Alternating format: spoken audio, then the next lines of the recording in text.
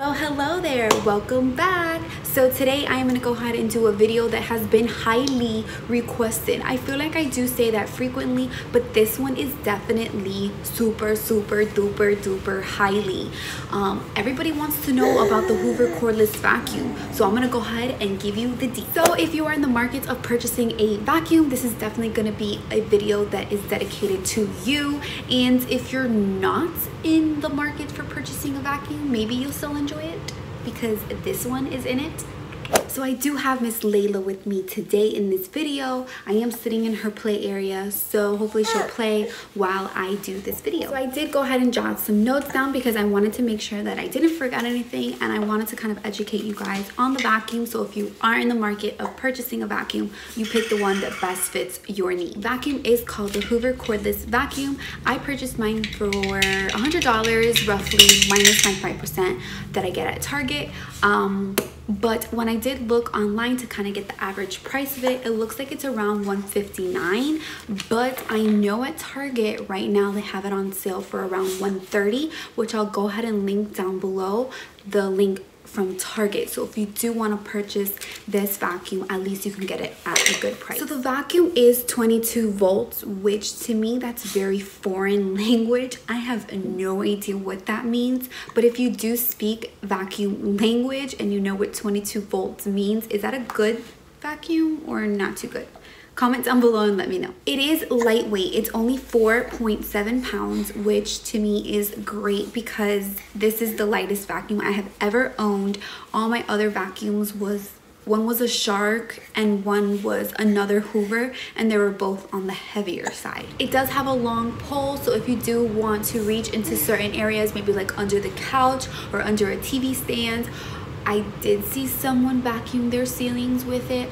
I wouldn't, but yeah, if you want to vacuum your ceilings, you could, because it is long enough. A really cool thing about the vacuum, it is a 2-in-1, so if you do want more of a handheld vacuum at times, you can just remove it from the long pole, add your different spout to it, and then you can go ahead and vacuum whatever you want holding it, which of course I will insert some clips so you can see some different ways that you could use the vacuum. So let's go ahead and jump into the pros and cons. I feel like that's what everybody wants to know, so let's just jump right in. So yes, like I said, it is lightweight, so it is only 4.7 pounds, and as far as it being cordless, it is cordless. This is my first vacuum that doesn't have a cord, which is amazing. I don't think I will ever go back to a vacuum that has one.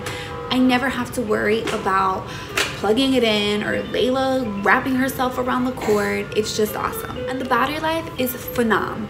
So I vacuum every single day, between 2 to 3 times a day. Now I don't do the rooms every day, but I definitely do my kitchen, my family, and my living room every single day. And like I said, 2 to 3 times a day.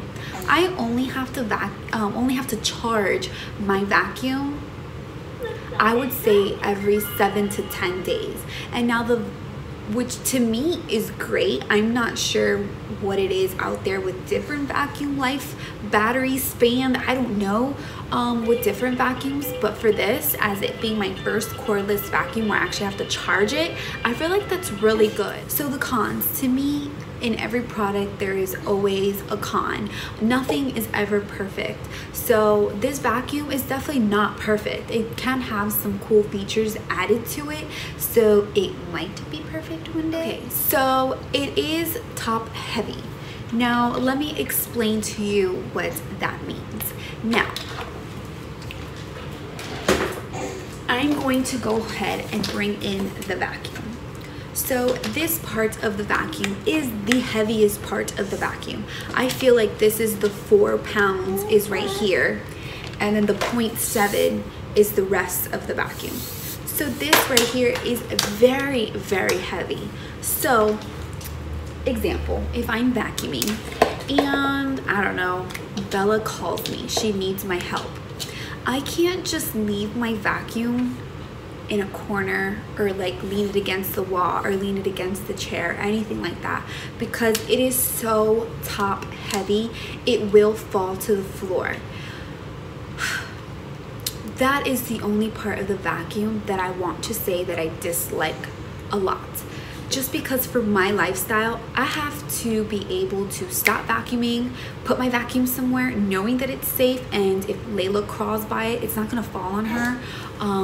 And I feel like I can't do that with this one. I do know that if I do get another vacuum in the future, I will look for certain features. For example, if it is top heavy, being able to sit up or click where it just like, because I have seen a vacuum that it's kind of like the same style, which I feel like more vacuums are coming out like this now, but you could just click it and it will stand like a regular vacuum, which is great because that's what I want. So I really hope that Hoover does kind of fix that with this vacuum, or maybe they'll come out with a new one that, sorry, she ran out of her snacks, or they'll come out with a new one, like a new model that does have that feature for it to stand up.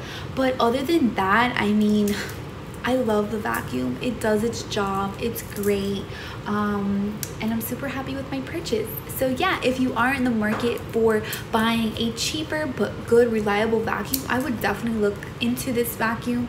Like I said, you can get it at Target right now for $130, and if you have your red card, even better. And yeah, that's basically it. Go ahead and leave some questions down below if I didn't answer all the questions that you guys wanted. But yeah, leave them down below. Go ahead and subscribe if you have not already. I do motherhood lifestyle videos, and I would love to have you a part of my family. And go ahead and give this video a like if you finally got what you wanted, a vacuum product review. It was long needed and I finally did it for you guys. So I hope you enjoyed this video, and until next time.